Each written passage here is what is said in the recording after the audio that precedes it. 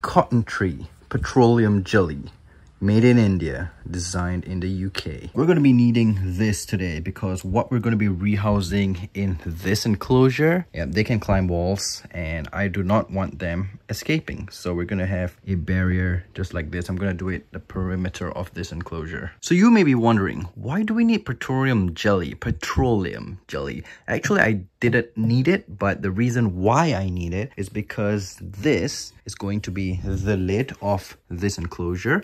And let me just put it here. As you can see, there are gaps because this is not like aligned properly.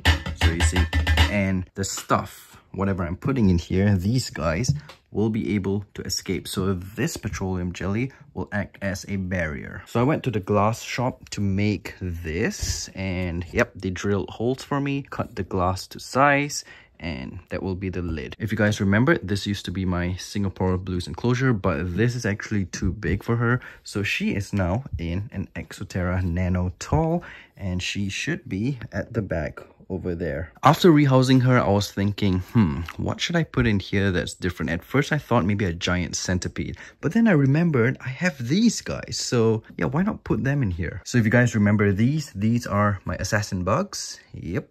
My, I think, how many spot? 2-spot assassin bug, if I'm not mistaken. Yeah, a quick update. There's a little baby. They've got a lot of babies since we've got them. Look at that. And really tiny ones as well. It's going to take a while for me to pick everyone out. Look at the back there.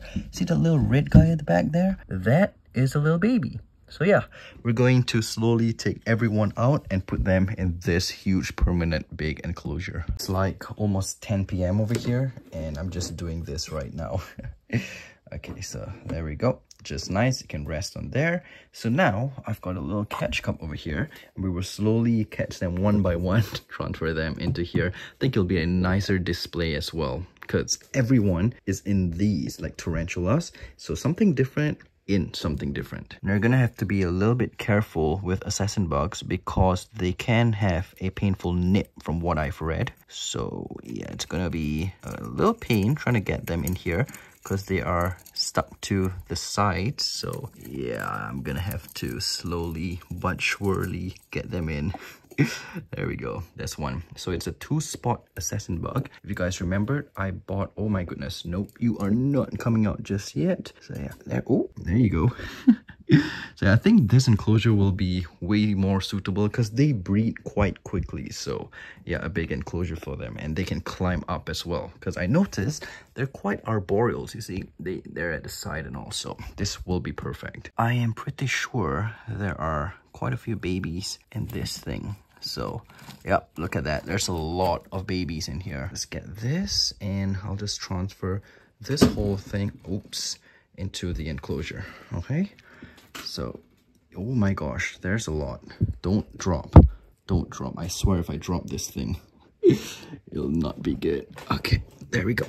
There, these guys love bark, so that is why we're gonna make this enclosure super. Oh my gosh, oh my gosh, oh my goodness, why do I keep saying goosh? There's some little dubious that they did not eat, but yeah, look at that.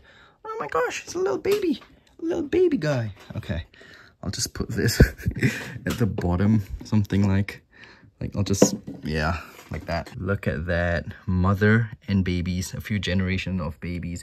But yeah, you can see the mother, she's eating a mealworm. So this is what I feed them. I cook them in a little dish, the mealworms, and they come and eat at their leisure. But yeah, there are a lot of assassin bugs. Oh my goodness, how am I even going to do this? I don't know, but yeah, we're gonna do it regardless. Look at that, look at that. Oh my gosh. This is crazy. Oh, they're panicking. Oh, sorry guys, but this will be your permanent enclosure and we will not disturb you anymore. Oh my gosh, one dropped. But yeah, we will not disturb you after this anymore. There we go. Okay, this little guy, nope. Oh, there's two escapees. Come on, here we go. One down and another one. Got 2 of them. There we go. So in they go. Oh my gosh, look at that. That is a freshly molted baby right there. And even the babies can eat big mealworms. I don't know how, but they can. Look at that. Oh my goodness. They breed super quickly. Don't drop. Don't drop. Don't drop. I don't even know if these guys fly. Do they fly? I don't know, but There we go. I'm just gonna get these. I never realized how many there are. So many. My gosh. I'm just going to like drop these in. Don't worry, it'll not hurt them because it's, you see, they're doing fine. No worries. It's just that I'm a little bit scared because I read that assassin bugs, they have a painful sting. So I wouldn't recommend you guys using your bare hands. Man, why didn't I think of rehousing them in here in the first place? Now I'm suffering. Alright, so here's one big guy. So the reason I'm getting them in, because the enclosure, if I don't put anything in, then it'll just be vacant because the 2 feet enclosure is kind of too big for any tarantula. So yeah, I just decided to put these guys. It's better, I guess. Hey, come on, get off. There we go. Come on, let's go. Let's go, buddy. What are you doing? Man, it's hard filming with one hand, but I mean, that's what I do, right? That's my specialty. I'm known as the one-handed tarantula guy. There you go, little guy. The skull is actually a nice touch because these guys are assassins, so get it? There's a skull there. Look at all the adults at the back there. Oh my gosh. Yep, they're super cool. You should see when they eat. I have not really done a good feeding video of them. I will once they have, once they have like acclimated and get used to their new enclosures. So come on, let's go. Let's go. Your new enclosure, buddy. Here you go. Get off. He doesn't want to get off. There you go. Nice.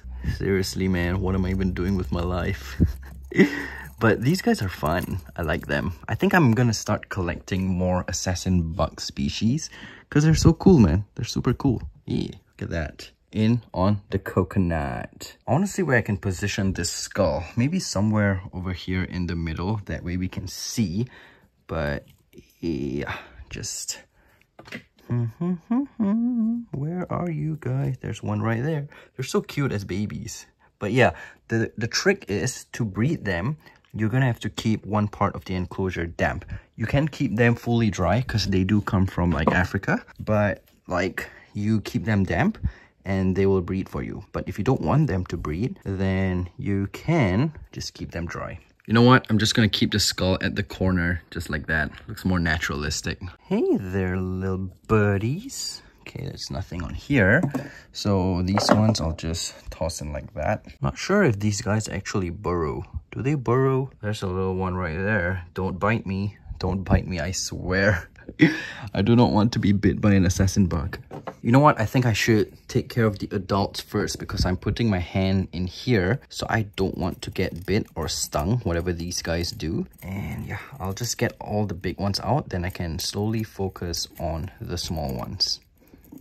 What are you doing? There you go. Okay, let's go, buddy. There we go. All right, the adults, come here. Come here. Be cooperative. I do not want to squish you. You guys are awesome. And yeah, come on. Come on. Let's go. There you go. Good job. I don't know how to sex them. I just keep them in here together and let them just breed. Not sure how to sex them though. The seller told me that it takes them to be an adult for you to be able to successfully sex them. Otherwise, it's quite difficult. So yeah, hey, come on, buddy. And yeah, there we go. Finally, my gosh, took this one pretty long. There you go. Okay, I think I'm done with the fully grown adults. I think this one might be an adult in the next molt. Not too sure. Okay, let me just try to move. There you go. Just pray that they don't bite me. Oh my gosh, because if they do, that'll not be fun, right? I mean, maybe it'll be fun for you guys, but not for me. Okay, go. Move. Kind of scared. I can't move this one. Gonna use my metal chopstick to like push him. There you go. Move there. Move along. There we go. So now it'll be easier for me to... There you go. Where am I going to... Okay, perfect. Now walk onto the cup and we'll be happy people together. So when they're juveniles, they do not have the spot. When they're adults, only they'll have the spot on there. Look at their eyes. Oh my gosh, that's scary. Right, so we are pretty much done with the adults. These, I'm not sure. Yeah, these things over here, you see the small little egg sac? Yeah, those are their egg sac. Hello, little ones. They're curious. They're very, very curious animals. These mealworms, I'll just dump them in so they can eat at their leisure. Okay, so I don't think you guys would like to see me getting all the babies in. Whoop, it's crawling in my hand because it's a lot and it's going to take a very, very long time. And this video is going to like never end. So I'll get these babies, as many of them in, and then I'll resume the video, okay? You see on these rocks, yep, these stones, those are their egg sac. So I think those, each of them comes into one little baby, I think.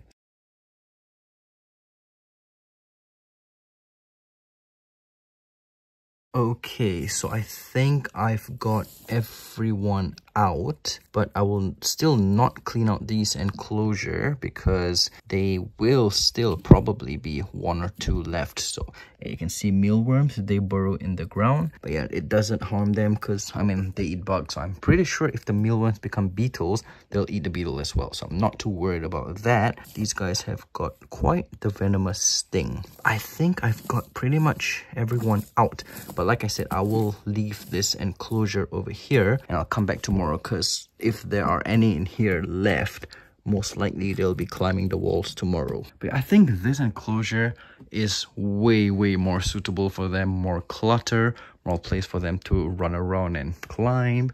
And yeah, I think it'll be good. They're permanent enclosure because this enclosure is too big for a tarantula anyway, so this will be perfect for them. And this, I can house another tarantula in the future. And I can still use back this substrate. No issues whatsoever. So yeah guys, that'll be it for today's video. Hope you enjoyed it. And yeah, I'll see you guys in the next one. Let's put this lid on top of the enclosure and we can call it a day. So yeah guys, take care, stay safe, and as always, have an awesome one.